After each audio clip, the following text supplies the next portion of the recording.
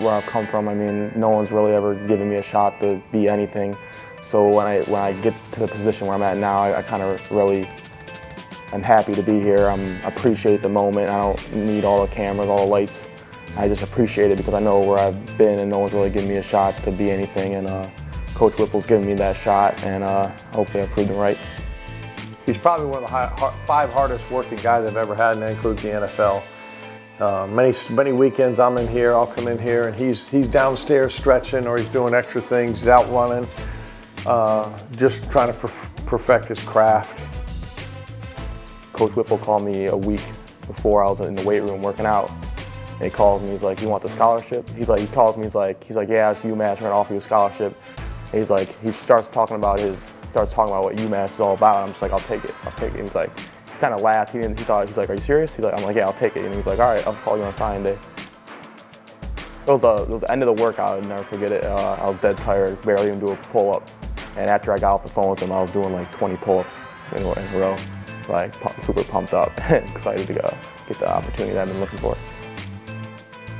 He's been everything and more than what we thought he'd be 4 years ago. He's just a great leader on the tape for those young guys on what to do, and everybody respects him, the defense, offense. He makes the defense better when we go on one-on-one periods, when we go speed on speed, and you know, and smart. And besides the fact he's a really smart football player. Being a leader, you have to do some talking, and that's really challenged me, and I think I've gotten better at it. But it's always being the first to the drill, doing the right things, not doing stupid stuff off the field, and showing them this is how you do it if you want to get here. And we always fall back on our technique, but one thing I fall back on is my speed, so if everything else is failing, then I rely on that speed to get me open. Andy, he shows up, like I say, to work each and every day. He handles his business like a professional. With him leading by example, it's not all about talking. It's good that he can go out, lead by example, and let his work speak for itself. To the back of the end zone, lunging near the backside pylon. Isabella caught it. Isabella reaches up in the corner, makes the catch. He's got the touchdown.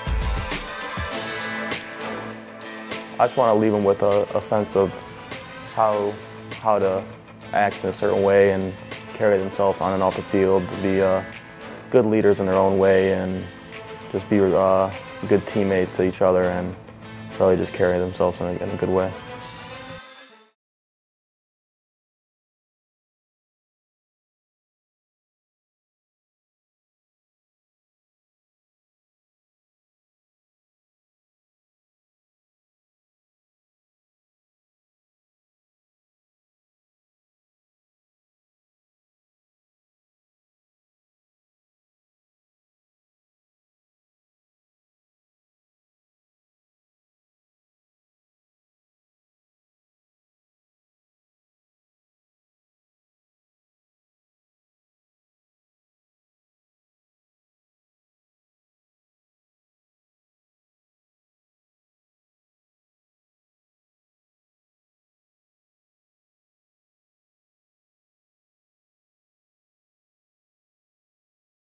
He's a tough, hard-nosed receiver. You know, he likes to run the deep ball. He can run any route in the book. You know, he can get off the line of scrimmage, beat man coverage.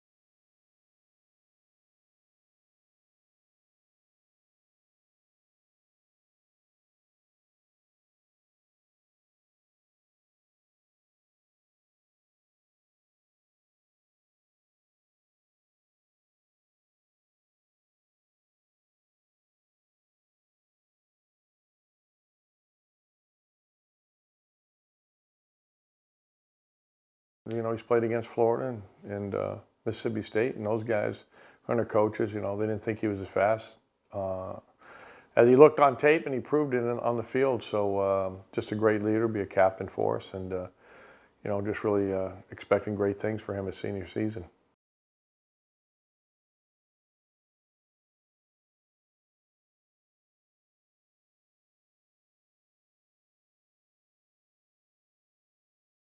I always like watching Odell Beckham just because his flashiness and the way he plays with his high energy guy and plays with such passion for the game.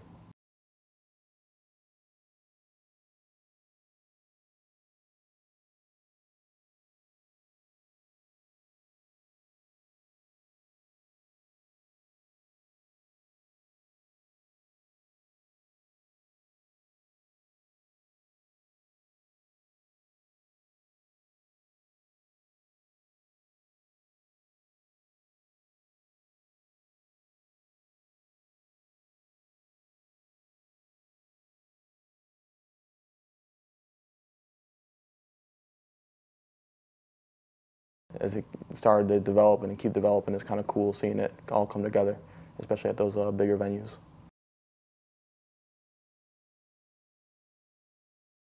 I don't think you really prepare for it. You just got to go out there and play the play and do what coach tells you to do, and hopefully his plays will get you open.